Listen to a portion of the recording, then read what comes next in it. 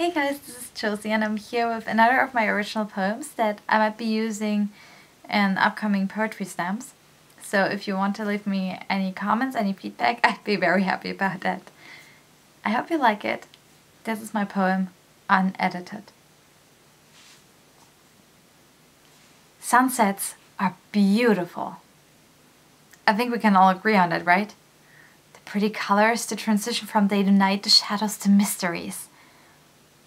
Flowers are beautiful too, with their little petals and their vibrant smells. And baby animals are beautiful. And the sky and clouds and sun rays on a rainy day. Old books are beautiful. And new books. And rainbows, bonfires, city lights, monuments, music, beaches and forests. Forests are beautiful. Especially when the light shines through the treetops and drenches the world in magic. Silence is beautiful. And so are noisy crowds. Your favorite actor is beautiful. And your best friend. And the guy you have a crush on. And your baby niece and your mommy and your daddy, they're all beautiful and you'd never make a secret of it. Like wind and water and mountains and valleys and amazing buildings. But where in this list comes the essential part? Where in this list are you? We can happily admit that other living things are beautiful and things that only live in our minds and memories, and even things that don't live at all. But how often do we think it about ourselves? Be honest, when is the last time you told yourself, I'm sexy and I know it? And I'm not referring to the time you might have said it, commenting on the amazing dress you were wearing, or the awesome suit that is a total babe magnet. I'm talking about you. In your rawest form. Uncensored. Unedited. When is the last time you felt like you truly loved yourself? Could you say it right now? And mean it? It's hard, isn't it? But why? Right. Because from an early age, you're taught differently. Not just by your parents, they probably did a good job in raising and loving you, although they too might be stuck in this never-ending circle of rules that don't make any sense, and they are everywhere. In your surroundings, in school, at work, and the media. You are taught that it does not make you popular to appear too confident or proud of yourself. You are taught that these things are for boys and these for girls. You are taught not to wear something because it does not fit your body type, or it doesn't complement your figure, or it's not your color. And before you know it, this is how your own thoughts are constructed. An assembly of don'ts, simply because somebody else might not like it. But what, I ask you, what has how you dress, how you wear your hair, how much you weigh, to do with the stranger that passes you on the street? Or your colleagues and teachers? Or even your parents? As long as you're not hurting anyone or breaking any rules and laws, then where's the problem? Why has it become perfectly acceptable in our society to be insecure, to doubt and question ourselves? To say things like, I really need to work out, I really need to lose weight, I don't look good in this. And first of all, get agreement in return. But as soon as somebody says, I like myself, I'm okay the way I am, I'm beautiful, it makes them conceited, self-loving, and arrogant. The real problem here is one of control, because insecure people are easier to manipulate.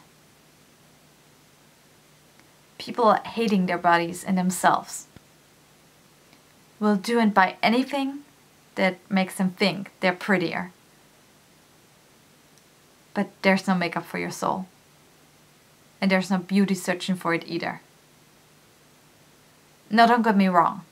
I'm not saying that any of those, let me call them superficial things, are inherently bad.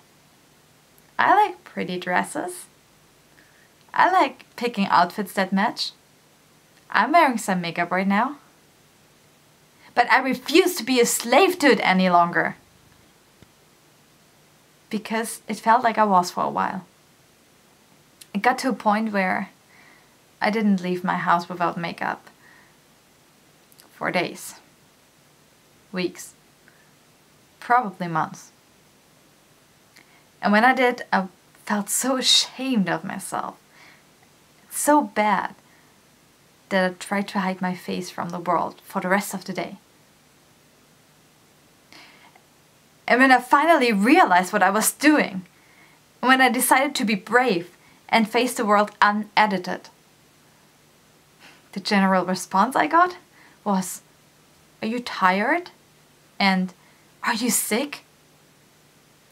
Yet when I picked a pretty dress for no occasion in particular, I was asked who I was dressing up for. But the only person I'm dressing up for is me. And the only sick I am is sick of this beauty standard we are creating for ourselves and for others. It's arbitrary. It's ridiculous. It's destructive. Why, as a whole, is our top New Year's resolution to lose weight? Why isn't it to accept the body we have, to be healthy, to be happy, to be a better person? But a change can happen. A change can start in every one of us. Learning to love yourself and enjoy your life is neither stupid nor self-obsessed. It is revolutionary. So be a leader. Get up in the morning and greet yourself with "Good morning, gorgeous." Face the world with a smile. Eat your favorite breakfast. And later, if you feel like it, eat a second breakfast just because. Sing along to your favorite song when it comes on the radio, even if you sing out of tune. Dance in the middle of the street, skip when you're walking. Wear your favorite pair of jeans and a nice shirt. Or chill in some comfy pants and a hoodie. Or wear a ball gown even if you're home alone. Wear what makes you feel good. And know that you're beautiful in all of it. When you pass shop windows, wink at your reflection because you are the prettiest pup around. Be confident. Be yourself. Be unedited. And go to bed in the evening, knowing you did the best you could to have a happy life. Thank you.